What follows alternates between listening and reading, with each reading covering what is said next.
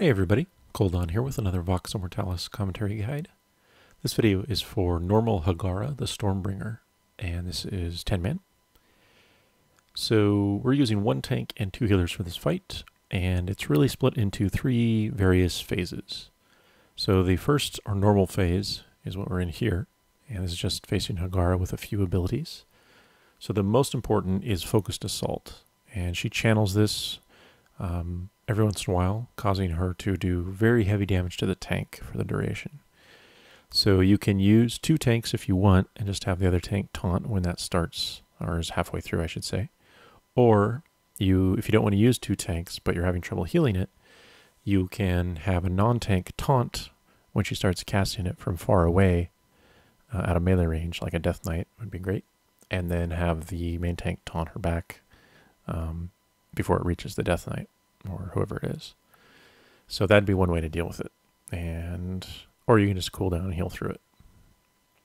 Anyway, after a while, she'll go into one of her other phases. So in this case, we're getting the Frozen Tempest phase. And you can see here, she spawns this big bubble in the middle. And if you stand in there, you die really quickly. So don't do that. Then she'll shoot out these ice spikes. And these are very deadly, which you can see by my stupid corpse on the ground. So don't let those hit you.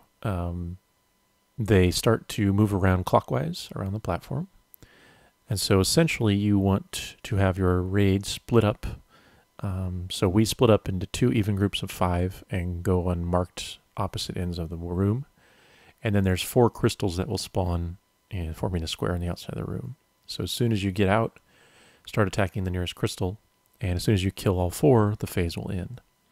And so it's by splitting off into even groups of 5, we decided it would be faster to do that. There's also some icicle patches that will spawn on the ground you might have seen. And if you get hit by those, they do heavy damage and they'll snare you while you're in it. So it's similar to gauntlets in some of the ICC 5-man zones if you've done those. So just dodge those as you're moving clockwise, staying in front of the wall of ice. So then we go back to the normal phase for a bit. And now we have a new ability in the normal phase called Ice Tomb. So you can see it's cast and hits 2 people there. And these are just like tombs you've seen in many other places, except you don't need to line of sight anything, at least on normal, I imagine. But you want to kill them quickly because you can't heal the person inside the tomb. So make sure your DPS focus those down. The last mechanic in the normal phase here is these ice beams that you see. Basically, the person closest to the path of the beam will be targeted by it, and they just get a bunch of damage and a stacking dot. So make sure your healers focus on them. And then if the melee get hit, it lowers attack speed. So it's important that you have some ranged or healer soaking that damage so that melee don't get lower DPS. So in this phase, we're in the lightning phase. You get 4 lightning conductor pillars spawning around the room. So you can see we have the inner set near that inner circle and 1 large elemental ad. So the ad needs to be pulled by your tank on top of one of the pillars and killed there. And once it's killed, that will cause the pillar to be activated and basically become electrified. So then any players within about 10 yards of that pillar will cause electricity to stream out from them, hitting any other players within 10 yards of them.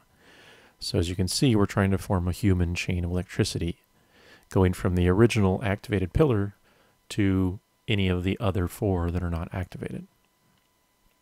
It's also important to note that you see here we're actually going to the center after we do the first 3. We were trying to do the achievement, but we did something wrong. We'll figure it out later.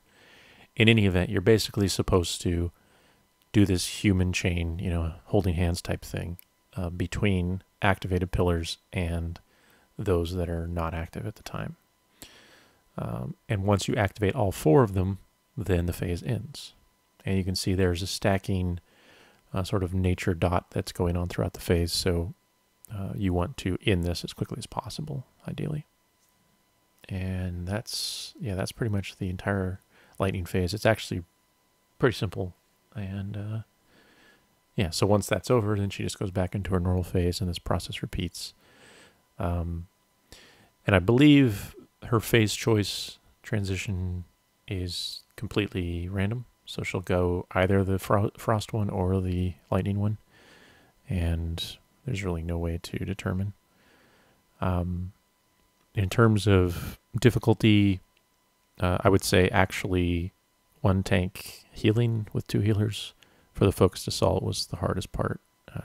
We did have a tank death early on. And then, of course, I suck at dodging frost, but that's, something you have to do your own self. But other than that, it's not too much of a challenging fight. So just get used to the individual mechanics of the phases, and then you shouldn't have much trouble. And that was normal Hagara.